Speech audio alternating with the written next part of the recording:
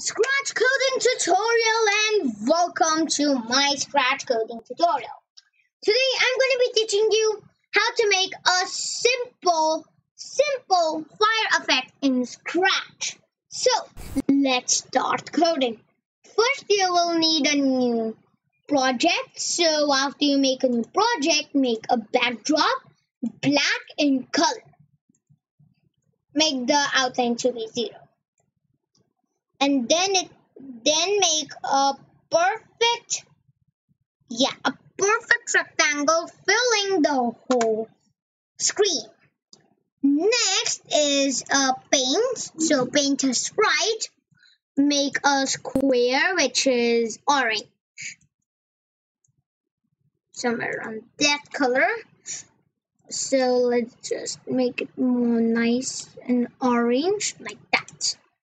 Next, let's zoom in and make quite a nice one. So let's just make a nice square, which will be not very big, but yeah, a little big, because we want it to be big.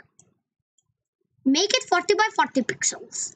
Next, duplicate that and then make a circle. Make a fill of yellow, and you should be on the fading away circle section, and then put the other color to be blank. This will then make a simple and nice one, so a nice glow. Next, you can duplicate that sprite and then make the glow to be much more bigger. Okay, so small glow and a big glow and a normal sprite. We have everything we need to start this tutorial. So when green flag clicked, I will add a forever loop with a new block called fire and exclamation mark and run without screen refresh. Now after the fire, in the same forever, I will make a wait 0.0005 seconds. So remember, wait 0.000, so 0.0005 seconds. Next is a go to front layer and then a switch costume. I will switch costume to pick random 1, 2, pick random 1, 2, 3. Now it's really a pick random 1, 2, pick random 1, 2, 3. Okay, I'm not saying it wrong. Okay, now in the fire, I will add a point in direction, pick random 0 to 360.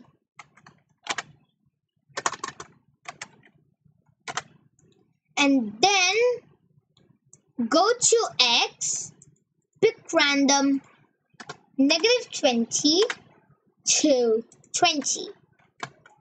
And then make a Y of -40. So then let's create a clone of myself. This will then create multiple clones and yeah, make a yellowish effect in the border. So let's just clean up the blocks and then go to when I start as a clone. So when I start as a clone, I will repeat 45 times. Now in this 45 times, I will be checking that. So repeat 45 times. I will change color effect by -1. And then that will fade nice yellow to orange color. Next is a change color, or let's just say a ghost effect by 2. That will make it fade away. Next is a change brightness effect by -1.5. And then put a negative 1.5. And then let's put change y by 3. And then delete this clone. Now as you can see, this is creating a very nice fire effect. We can change the y to be 5 to make it go more higher. Okay, so this fire is getting more bigger. Now let's create our backdrop more creativity. So let's make a rectangle which is gonna be brown.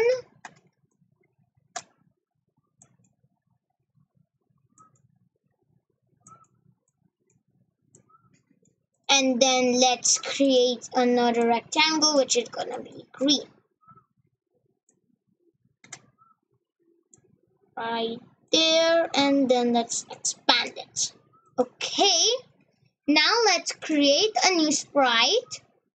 We will draw this sprite and then let's just make the thickness to be more bigger.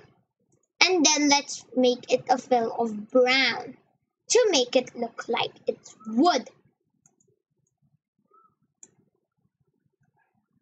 And now let's make it brown. Make a simple X.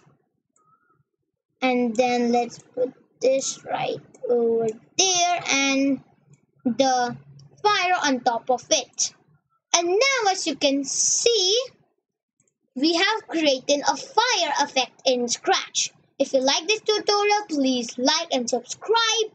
Until next time, Dipansh with the time out.